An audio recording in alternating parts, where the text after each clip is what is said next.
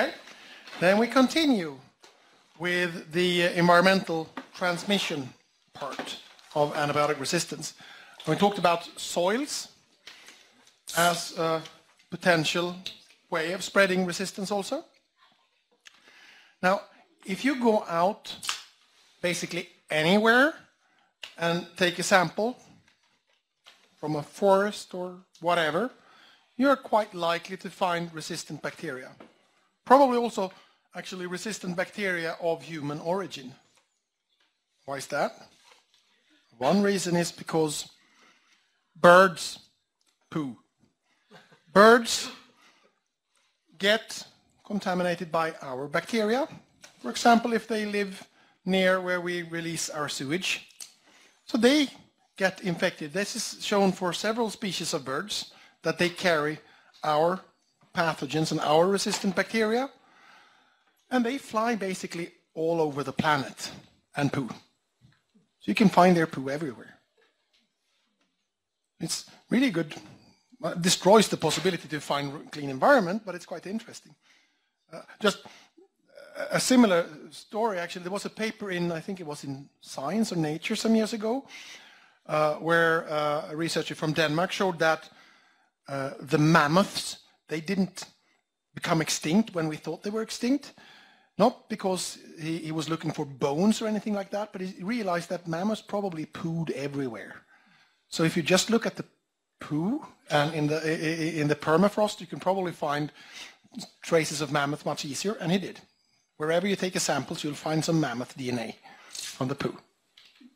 So, same thing here. They poo everywhere, and we find our bacteria basically everywhere, in very low numbers, of course.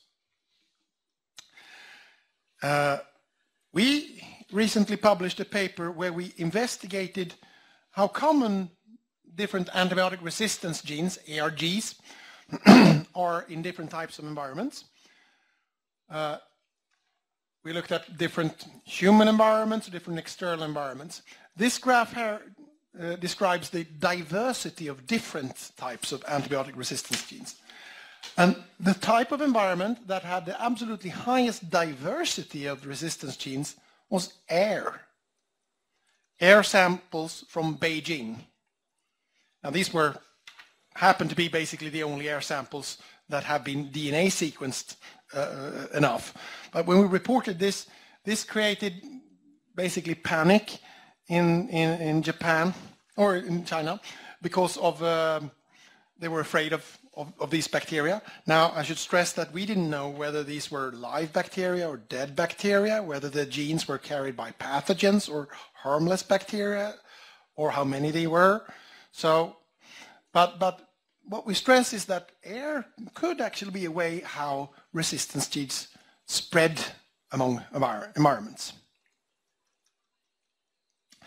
And bacteria spread not only between environmental compartments, but also between countries. They spread as fast as a jumbo jet fly, because they travel with us. If you go to a country with a high problem of antibiotic resistance in enteric bacteria, such as India, it's shown in several studies that in most cases, more than 50% of the cases, you're likely to carry back multi-resistant bacteria in your intestine when you fly back.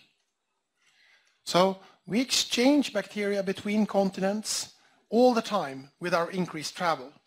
And this means that in order to combat the problem, we cannot just look at our own little area, but also need to look on a more global basis on transmissions and development of resistance.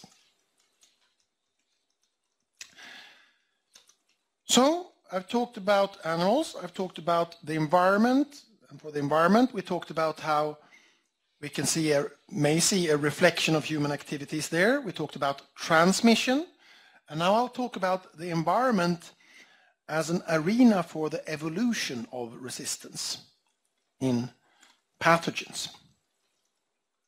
So the actual emergence of resistance in pathogens. But if we go back in time,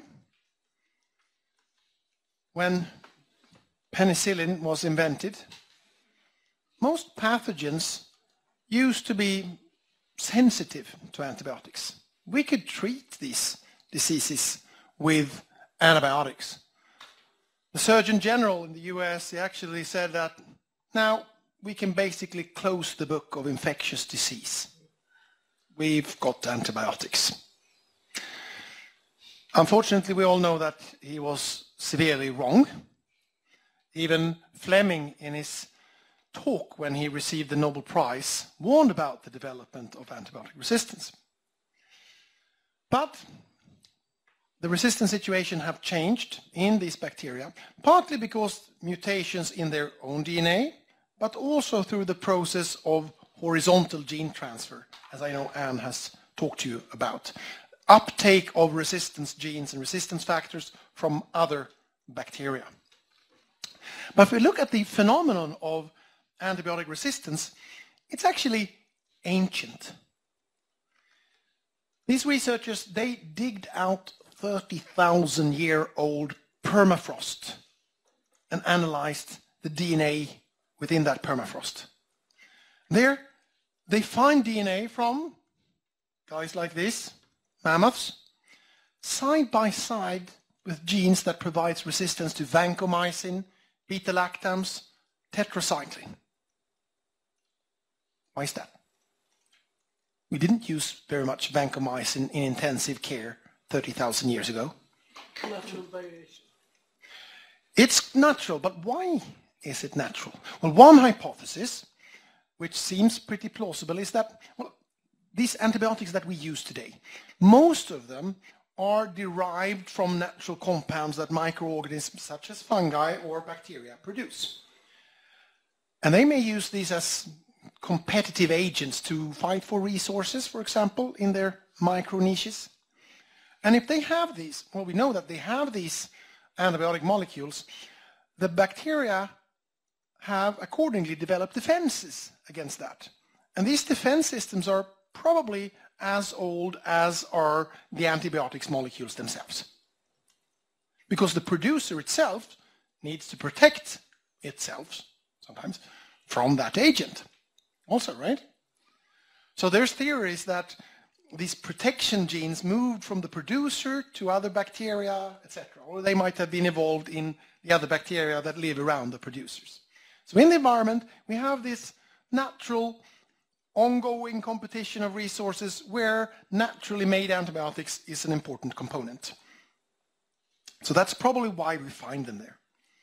But as long as they stay in harmless environmental bacteria, that's not a big issue because we don't treat those bacteria with antibiotics. It doesn't really matter if they are resistant or not. The big challenge, the scary scenario comes when they make the move to pathogens. That's when we face a real threat. Now, think about it. It's quite scary that this transfer event, in principle, only needs to take place once. One side of our planet. Then we have opened Pandora's box. We have a resistant pathogen, and we can't reverse that process. We can't close the lid. It's there. We may reduce the number of resistant bacteria, but we can never eliminate a form of resistant bacteria that has once developed. This makes it particularly important to try to prevent or delay, I would say, as long as possible, the emergence of new forms of resistance in pathogens. Most of our interventions efforts are aimed about controlling or reducing transmission or reducing use of antibiotics. But I think there could be more done to preventing the actual emergence of antibiotics as well, of antibiotic resistance as well. But we know that the emergence of resistance is also promoted by selection pressure from antibiotics, which I'll come back to. Now, If we go out in the environment and find different resistance genes, that might be reflecting some kind of risk for us. But I would argue that the risks related to the environment and the genes there, they're of course, if they are present in pathogens, that's of course a risk, because then we can get these resistant pathogens back to us. But if their genes are just present in other bacteria and there are these known genes that we are struggling with every day in healthcare, I'm not so sure what risk it actually means if they're out there, because we have them already in our intestines and on our body, these genes and these bacteria. So I'm actually more worried in one way about those genes that we have not yet found in pathogens. So these genes that will come next year and enter a pathogen and maybe enter a pathogen and then infect us. So much of the research that we're doing in my group is about trying to explore what different kinds of resistant factors are out there and what are the risks that these different resistance genes will make it to pathogens also. And we have a paper coming out in a few days that will show that for one of these classes of antibiotic resistance genes, one of the very scariest ones, where you find NDM, for example, if you've heard about that kind of resistance genes, it gives resistance to carbapenems, our most powerful class of antibiotics. So we have now a paper showing that we have expanded the known universe of those kinds of resistance genes, more than double the known genes to that, by exploring environmental reservoirs also. And some of these might end up in pathogens also. Tricky thing is to figure out which ones. So, resistance genes can transfer from harmless bacteria to pathogens. But an important question is, where does this happen? Where do these critical transfer events take place? Well, obvious places where this happens are in the intestines of humans and animals that are given antibiotics. Because here we have a strong antibiotic selection pressure that favors those bacteria that can take up a resistance factor. We also have pathogens often present, and we have lots of other bacteria that maybe serve as donors of new forms of resistance. But we may think about the human intestine as a very complex ecosystem with lots of different bacterial species, and that is true, but the diversity in our intestines actually fades into very little if we compare it with the diversity outside of our bodies. The amount of bacteria, the diversity of bacteria, and the almost immense diversity of genes that are out there is basically an endless resource of potential resistance mechanisms. I think that for every new antibiotic that we will ever discover, if we continue on the same pathway as we have done before by working with small molecules that we develop as antibiotics, there is already resistance genes out there that are waiting to be recruited into pathogens when we add a huge man-made selection pressure on them. That's my guess. And that is, I think, a major reason why to be interested in the external environment in antibiotic resistance also. Yes, we have a question. To the really long-term plan to manage antibiotic resistance. Gosh, I wish I had the answer to that question.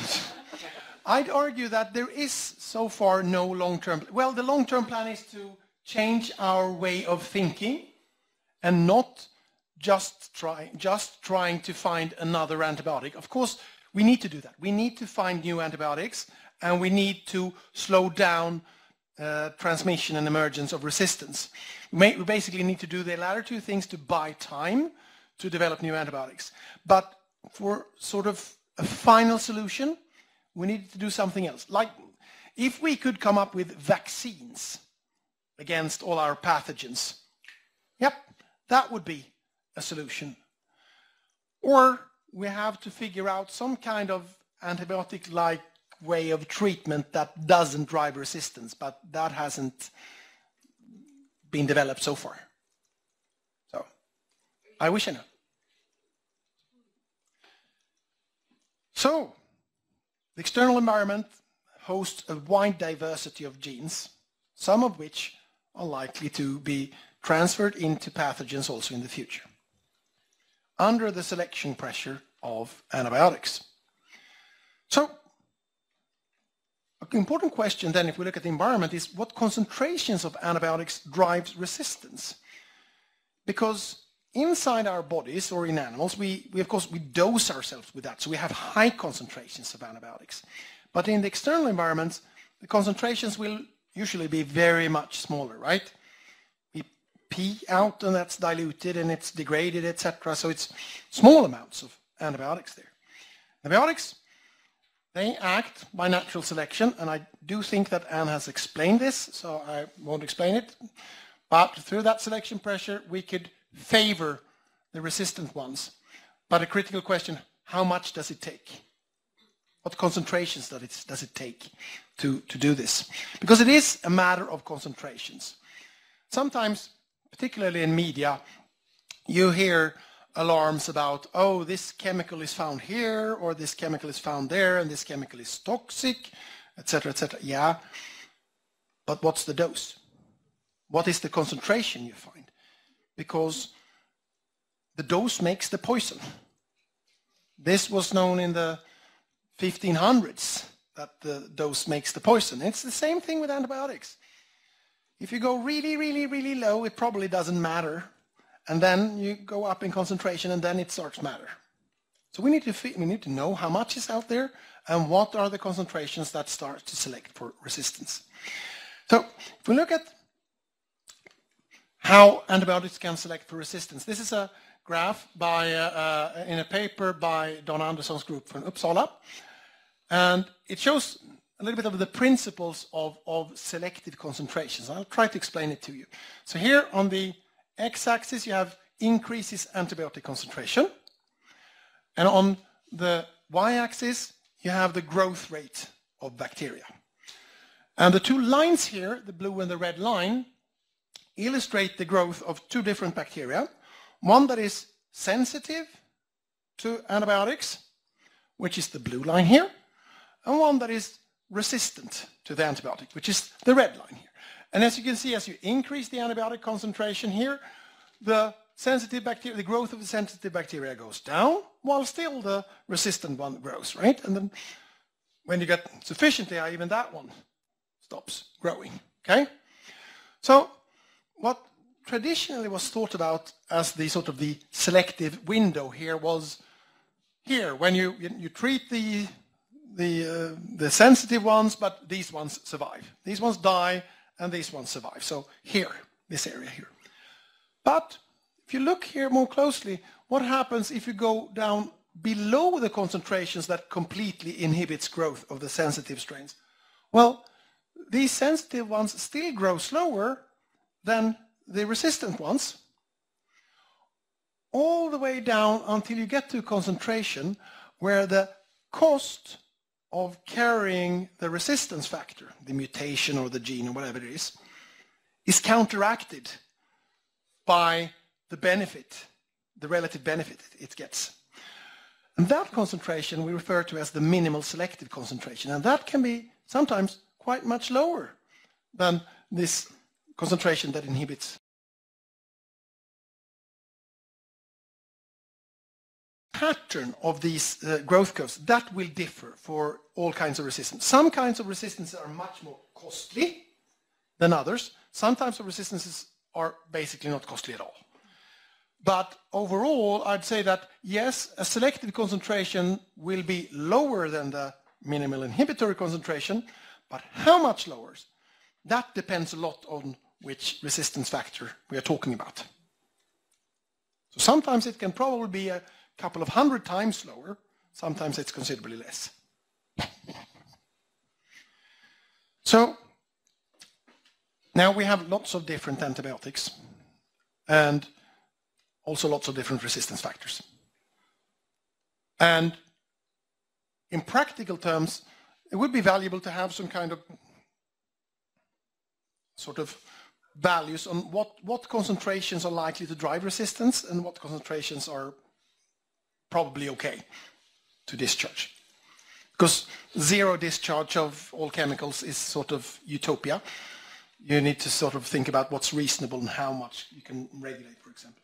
So last year, Johan Bengtsson-Palme, who was a PhD student of mine, myself, we published a paper where we thought that, okay, if we know from clinical data, we know that data on which concentration of antibiotic that can completely inhibit growth of some strains, sensitive bacteria.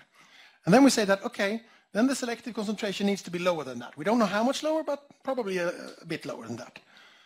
And then we can actually compare different types of antibiotics and say that, okay, some probably requires quite a lot to drive resistance, and some it probably requires very little to drive resistance. We published this proposal on discharge limits that could be applied in different contexts because it's not really regulated anywhere, how much antibiotics you can discharge. And it's now under consideration by different industries for voluntary initiatives and by other sort of regulatory bodies, etc., that are interested in this. But we can also do what we call experimental test, which drives resistance. And we have done that, for example, for tetracycline. And we figured out that, okay, for tetracycline, we found out that 1 microgram per liter, which is quite little, can promote different types of tetracycline resistance genes in complex communities. And this was pretty similar to the theoretical predictions that we did before that. Now, antibiotics can select for resistance, and that I think is the most critical role it has, but it can also actually increase the speed by which bacteria transfer resistance between species. I know that this is something that Anne is quite interested in. And last year we published a paper showing that quite low concentrations of tetracycline, much lower than those that kill the bacteria, increase the transfer events between bacteria of resistance. So it might actually contribute a bit also to the process by accelerating the exchange of genes. Now we talked about antibiotics, but I should also introduce to you other kinds of chemicals that can be of importance for antibiotic resistance. And those are antibacterial biocides and metals.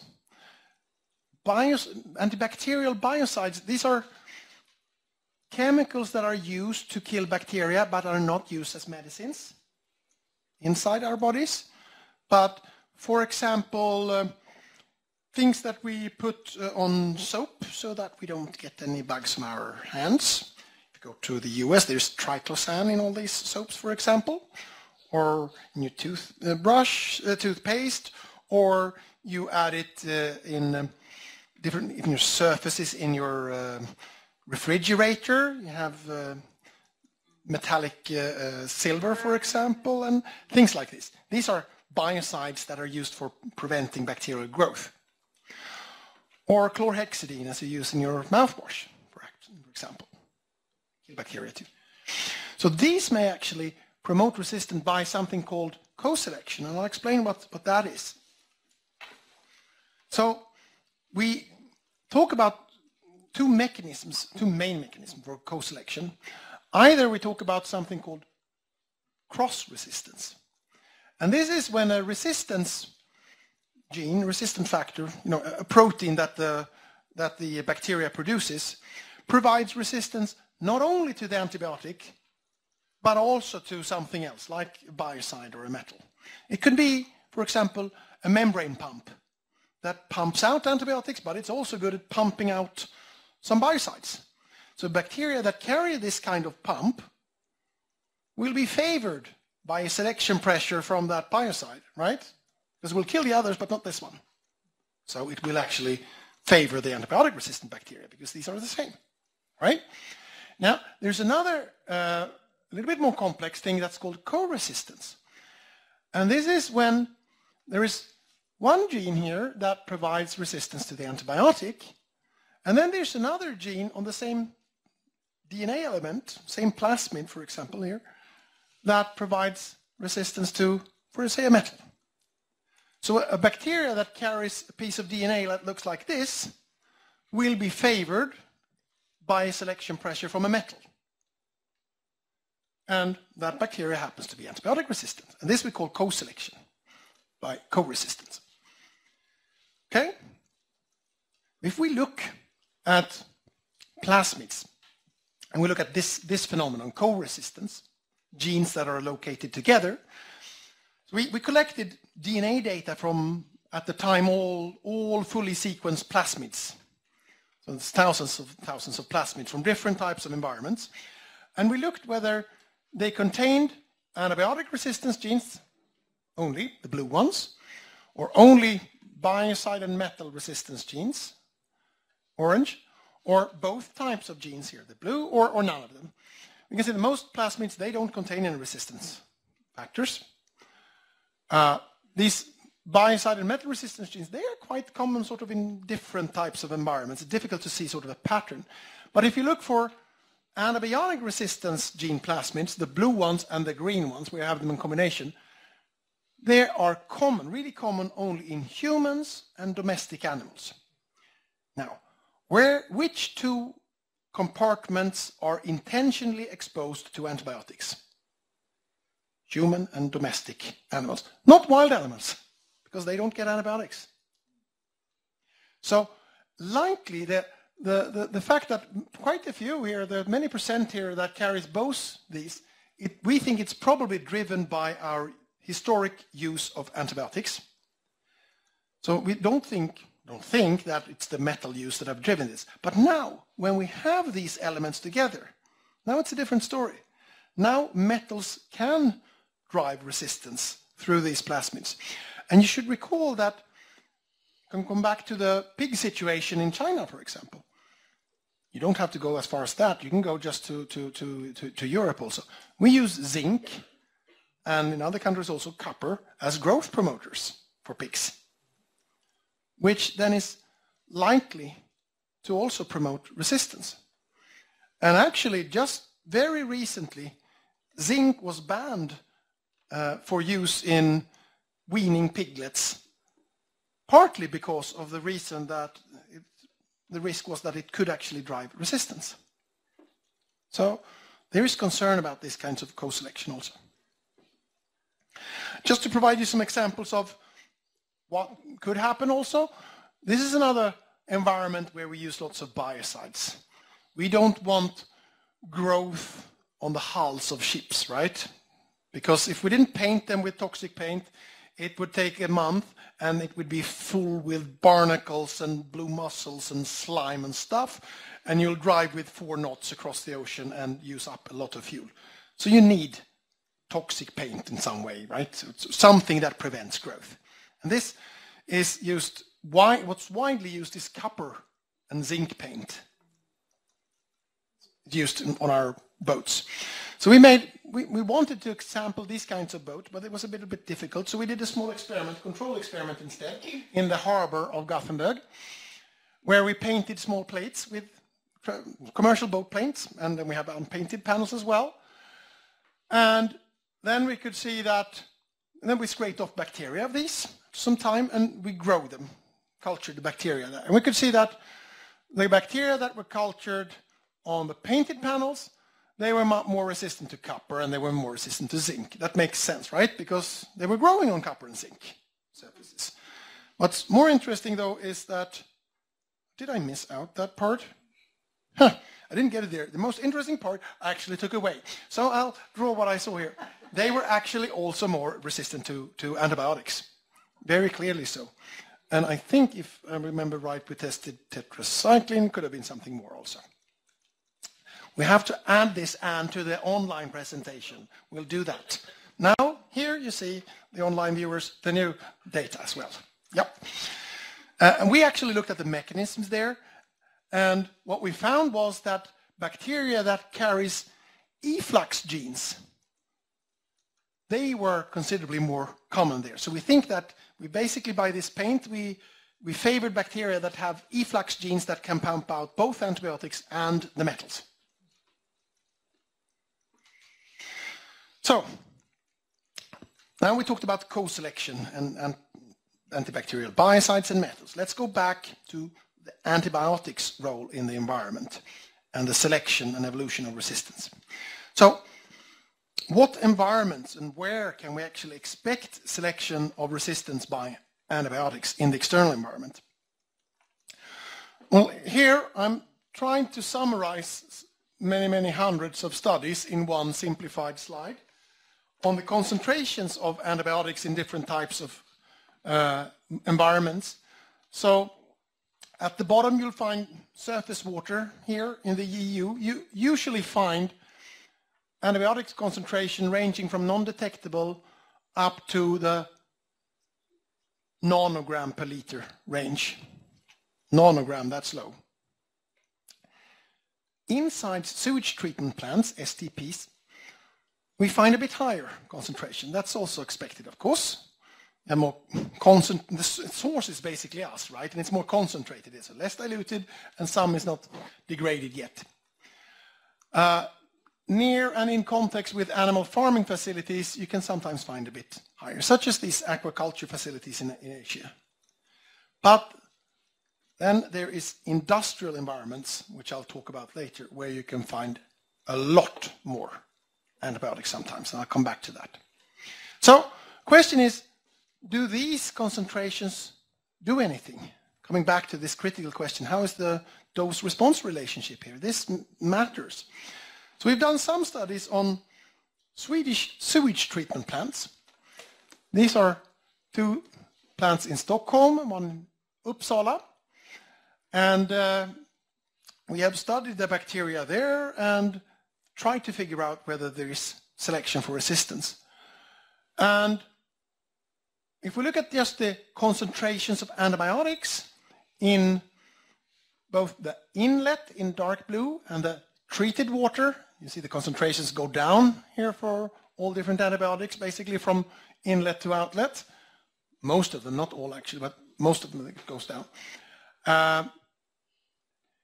And if we compare these to these predicted minimal selected concentrations, the study I showed you that Johan and I published last year, we see that for most of these antibiotics, we think that even the concentrations in the inlet are not high enough to select for resistance. That's what we think. But for two of them, the concentrations in the inlet was actually a bit higher than this predicted minimal selective concentration. So maybe tetracycline and maybe ciprofloxacin here could select for resistance based on that reasoning. Then, when we analyze these bacterial communities for the resistance genes that they carry, what we see there is actually that in compared to how common these resistance genes are in the influent, and that is the red line here, almost resistance genes to almost all classes of antibiotics actually go down. They don't go up, they go down. So resistance genes become less common in the effluents than they are in the influents. And this itself would suggest that at least there is not a strong selection there. We cannot really see that signal in the sewage treatment plants.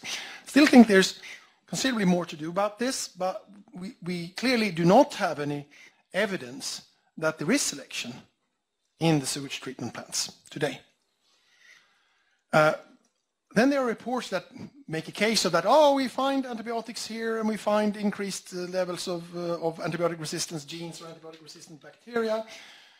But such a correlation between resistance and antibiotics does not mean that there is selection in that type of environment. Because there is a common reason why you find antibiotics and antibiotic-resistant bacteria. It's because you have poo there, poo and pee. Because poo and pee is the source both for antibiotics and for the resistant bacteria.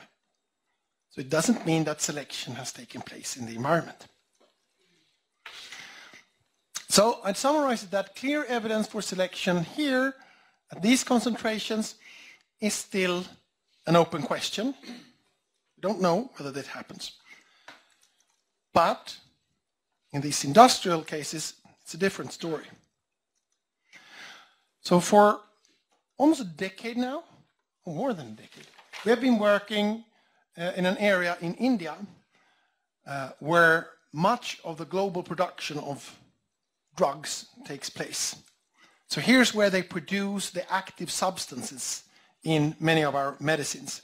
In this area, we find more than 100 different industries, and many of these send their wastewater to a common effluent treatment plant here. When we first analyzed the treated water that came out from this treatment plant, we were astonished by the concentrations we found. These were not nanograms per liter levels. They were not even micrograms per liter levels, because some of them reached up into the milligram per liter concentration. And that is almost 1 million times higher of what you would find in a typical Swedish sewage treatment plant. Concentrations here of ciprofloxacin in the treated effluent was considerably higher than what you'll find in the blood of a patient taking medication. Much higher. So it's important that one recognizes the difference between 30 nanograms and which you'll find here in Sweden, or 30 milligrams, which you'll find in this treatment plant in India. So this is basically the difference. With that, I don't want to say that we don't need to care at all about this mosquito. What I say is that we do need to care about the camel. Here. I estimated that from this one plant, 44 kilograms of ciprofloxacin was discharged in one day. 44 kilos. Let's put that in a little bit of perspective. At that time point, the total consumption of ciprofloxacin, which is a very common antibiotic, in entire Sweden was 9 kilos per day. So this was 5 times the use of this common antibiotic in our entire country was discharged through one pipe. It was sufficient to treat a city of 100,000 people with antibiotics every day, every person. And we also looked in the sediments here, and we found that almost 1 gram per kilogram organic material in there was fluoroquinolone antibiotics. Hadn't it been so inexpensive, one could probably make a business of mining it from the ground here. We also investigated water wells in the surrounding villages, and we found that all the villages around it have highly elevated levels of drugs, including antibiotics, in their drinking water. And these poor people have very few other water resources to turn to. Now, Nature wrote about this and referred to it as India's drug problem. But is this India's drug problem? One might ask. Well, some of you shake your heads, and I agree. I don't think it's just India's problems. Several reasons. First of all, these kinds of pollution doesn't only take place in India, it actually happens elsewhere as well. But also, I think it's our problem from a purely moral perspective, because these factories produce the drugs that you and I are using. We rely on the inexpensive drugs produced by these factories, as we could show in a paper. The other reason why I think it's not just India's problem is if these high discharges of antibiotics also drive antibiotic resistance. And when we took samples from inside this treatment plants of bacteria, every bacteria we looked at was multi-resistant. A typical bacterium here was resistant to around 30 of 39 tested antibiotics. That was the typical bacterium. Some were resistant to basically everything. And they also contained, I don't know if you talked about integrons. No, it's a system how bacteria can actually collect multiple resistance genes and stack them to become multi-resistant. And almost all of these bacteria had this kind of collection system for antibiotic resistance genes. And it's quite uncommon otherwise, actually, if you just look at environmental bacteria. And if you look at it on a larger basis, I come back to this study we published where we investigated resistance genes in different environments. These environments that are polluted from pharmaceutical manufacturing, they have the most antibiotic resistance genes per bacterium, basically, than all other investigated environments, including our own gut and the gut flora of animals also. And also, if you look at the machinery, the genetic machinery to exchange and move around genes, I mentioned integrons as one such machinery. There's others called, for example, transposons. When we look for these in different environments, again, these are the most extreme environments on Earth.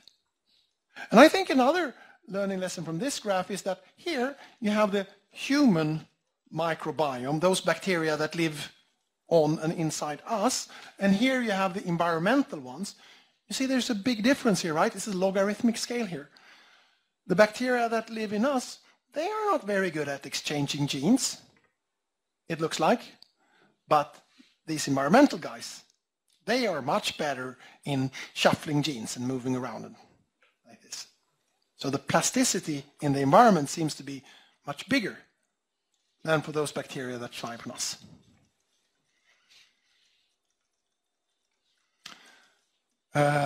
Yeah, that's what I did here. So how does it look like in these environments when it comes to resistance? Also, I showed you how it was in this treatment plant, but here we've also looked at a couple of lakes where we found that industries basically dump their antibiotic contaminated waste. So we have milligram per liter concentrations of antibiotics in the surface water of these lakes. And when we look at the resistance pattern, to not big surprise, they were considerably more resistant here than they were in other Indian lakes or Swedish lakes. And then we asked ourselves, can these environments be basically spawning grounds for resistance? Can resistances that develop here be transferred to human pathogens? Well, that's really difficult to know, but we did some experiments to try to figure that out. So we basically used E. coli bacteria that were sensitive to antibiotics, and they were tagged with GFP. It's a protein that makes them glow, so we can easily fish them out afterwards because they're glowing, and the other ones are not. So we let these sensitive E. coli bacteria sit together with bacteria from the slime here at the edge of the lakes, and let them sit together for a few hours, and then we added antibiotics. And the antibiotics would then kill all the green bacteria, right? Because they were sensitive to antibiotics, unless they had taken up resistances from these environmental bacteria. And it looks like these on the plates here. So these are the glowing ones, and these are the non-glowing ones. And when we do this with bacteria from these polluted lakes and from sort of clean Indian lakes and clean Swedish lakes, this is the pattern we see. No green bacteria survived in the Swedish lake or here, but here they acquire resistance to different types of antibiotics within a few hours if they sit together. And we followed up by sequencing what kinds of plasmids they got, and we found that yes, indeed, there were new variants of plasmids, and we actually found a gene that was previously known to be sitting on a chromosome, and now we found it on a plasmid that can move around easily. So, the conclusions here about antibiotics emission is that usage of antibiotics leads to emissions of low concentrations of antibiotics, but we still lack clear evidence if these concentrations select for antibiotic resistance. They might do, or maybe not. Whereas manufacturing discharges of antibiotics, they can be much, much higher, and there's evidence for selection of multi-resistant bacteria here. We know that a wide variety of resistance genes are enriched, and we know that resistance can easily transfer here to pathogens. And I'll then just end by mentioning a few ways on how could we deal about managing these kinds of industrial emissions that I just talked about. What can we do about that? Well, I think the first critical thing to do is to create awareness, like we're doing here today, about the issue. If people don't know that this might be a problem, nothing will be done about it. That's the starting point. So awareness is important, and here media also has an important role to play. One way I think that could incentivize change is to increase transparency in the production chain, meaning that you require that the companies had to tell you about where they produce their drugs and under what environmental conditions they do it. Because as it is now, they don't have to tell you. Many journalists have tried and asked companies, where are your active ingredients produced and what are your emissions? And a very common answer is, this is confidential information. So if we compare that with other products in society, such as food or clothes, it's a different game, right? Because here we are used to be able to see, where are my fish fished? Where are my vegetables produced? You can actually read for most of the contents in your food where it comes from, etc. And also now when you buy a t-shirt, you can figure out on the website of the company which factory in Bangladesh, perhaps, that produced it, and the code of conduct there for social welfare and things that they have here. So, and this has been driven by consumer pressure, and consumer pressure have made transparency an important part here. But the pharmaceutical market is regulated, so we don't have that power so far. I think transparency could be a very cheap way of creating incentives for companies to clean up their act. Another thing to think about is the generic substitution system for drugs. You know that when you go to the pharmacy and you're going to collect your medicines, the person there at the desk may say to you, well, this month you'll actually get this medicine because this is the thing that is subsidized by tax money. If you don't take this one, or if you want that one that you were asking for, you have to pay everything yourself. You get the same compound, it will work effectively the same, but it's a different name, produced by a different company. Now, this puts a lot of pressures on the companies to produce the very cheapest compound, because this is the cheapest product, because it's the cheapest product that is subsidized by tax money. This is a system we have in Sweden, but in many other countries as well, because it saves money for the state and for the insurance companies if it works like that. We think that this creates counter-incentives for investing in cleaner production because it doesn't pay off. So there is actually a proposal now on the Swedish Parliament level to change this, to actually also take into account pollution control when the state decides which products should get reimbursed by tax money. But nothing is decided about this yet. Second, another point is procurement. Procurement means upphandling in Swedish. So most drugs are not procured, but they're bought by pharmacies, but some parts are bought by hospitals, and they are procured. So the hospital can decide, or the county council, landstinget, they can decide which products they buy. And when they buy, they can put demands also on environmental aspects when they do that. And our county council here is doing that. Most county councils in Sweden are starting to actually ask for environmental control pollution programs when they're buying drugs. Unfortunately, the demands are not so well phrased yet, so that they don't mean that much. The companies doesn't really have to have much of a control program, but it's in the process of being revised. And now the United Nations are looking at this and thinking about something like this, and also Norway.